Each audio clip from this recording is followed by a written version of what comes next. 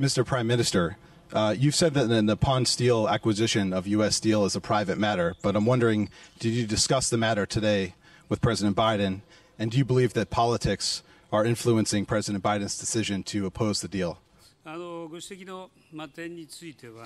On the issue that you have raised, we understand that discussions are underway between the parties. We hope these discussions will unfold in directions that would be positive for both sides. Japan believes that appropriate procedures based on law is being implemented by the U.S. government. Japan is the largest investor to the United States.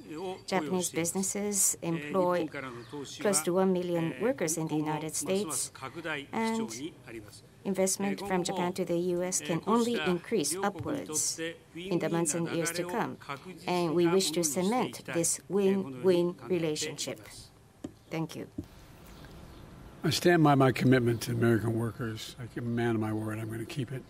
And with regard to that, I stand by our commitment to our alliance. This is exactly what we're doing, a strong alliance as well.